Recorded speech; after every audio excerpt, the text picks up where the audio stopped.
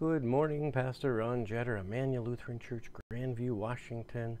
Friday the 29th of January, 2021, the fifth time this month, this year, that I have said TGIF.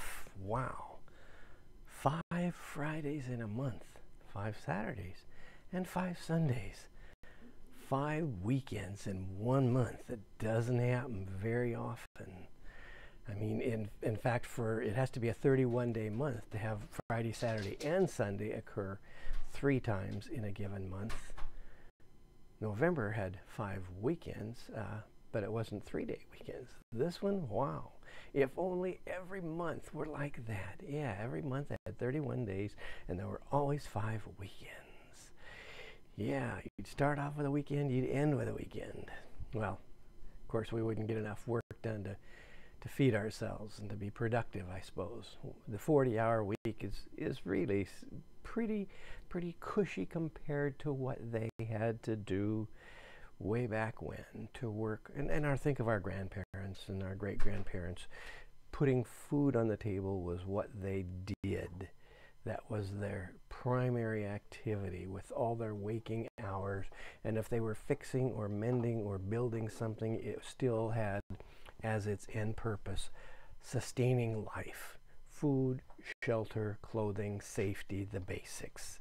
Leisure time was still rare, which is why God commanded 1 day a week for rest, so that you weren't working yourself all the time. 1 day to read, to reflect, to pray, to be with the family, to enjoy a meal together around the table.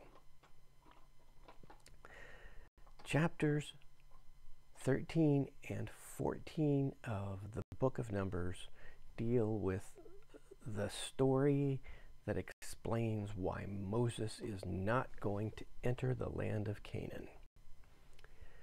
They're close, they can see the land, they're on the edge of the land, they're probably ready to begin strategizing, but remember, it's not up to them, it's up to God. And we've got a group who says, let's go. And they are now planning a battle.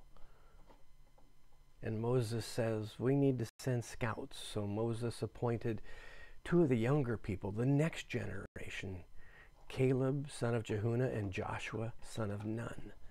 They will be the leaders when Moses' generation has passed away.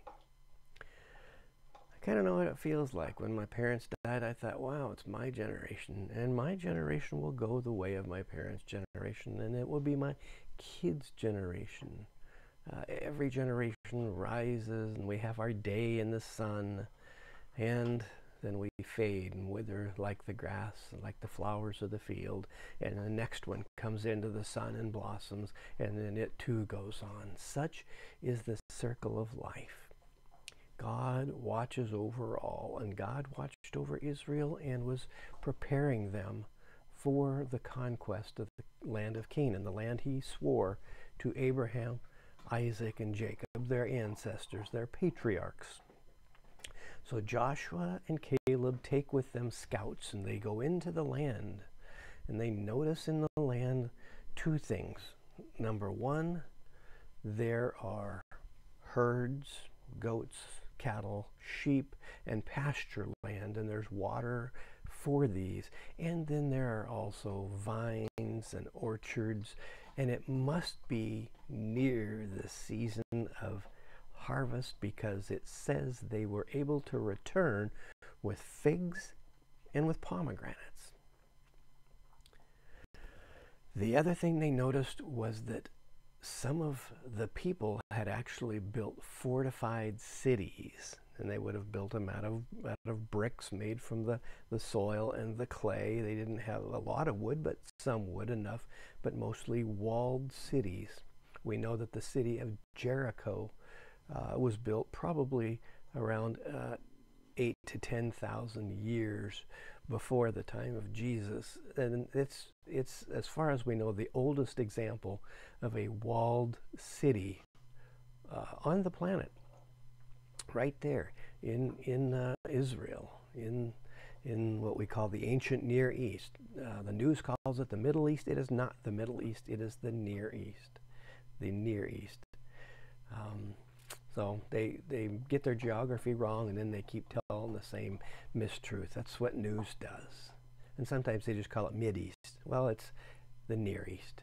And we call it the ancient Near East because it's 3,200 years ago.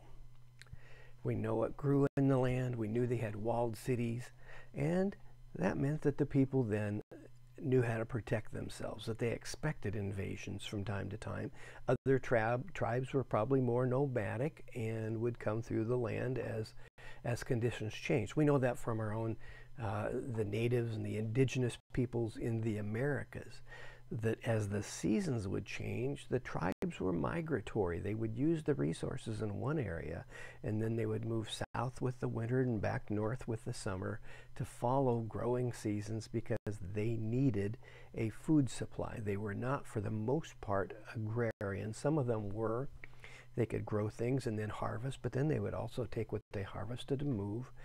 But they were mostly hunters and gatherers. Even the ones who were agrarian then still had to have ways to protect their land, and in the Near East that was certainly true.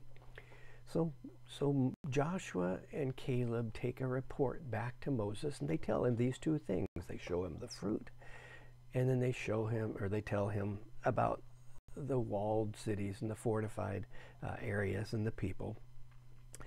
But the rest of the group with them had conspired against Joshua and Caleb to create a false report, saying to Moses, these guys are underestimating how difficult it will be. They're, first of all, huge. We're like grasshoppers to them. And I love it. It says, we are like grasshoppers to them. They are descended from the Nephilim. And Nephilim, we have to go clear back into the book of Genesis. Angelic beings inhabiting the earth. Nephilim. It's one of these categories of non-human, superhuman, extraterrestrial, godlike beings, and they're giants. It's interesting that they have these stories. Think of ancient Greece. They have stories of the gods who were larger than life with tremendous powers beyond normal earthly powers. So these stories exist. Where did they come from? There must have been something to them. So the false report then is given to Moses, and Moses is now caught between three factions. He's got Joshua and Caleb giving him a true report saying, if we're going to conquer the land, we need to know how we're going to do it. We got to have a plan. And they both believe God will guide that plan. Moses knows this too. But there's also the ones who are saying, oh, we can never do this. God lied to us. We should have just died. We should have never. And they're spreading this story. We should have died in Egypt as slaves. It would have been better. So they're grumbling against God. And then there's a group saying, why are we waiting on God? We're armed. We're ready. We're packing. Let's attack now. Three groups. One saying, we have to take the land now.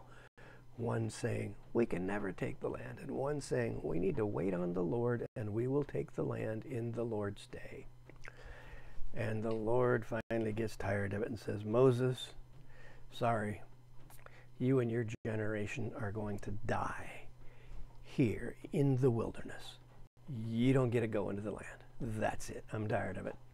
You have experienced so many blessings, and all you've done is curse and doubt and grumble and crave and worship other gods and disobey.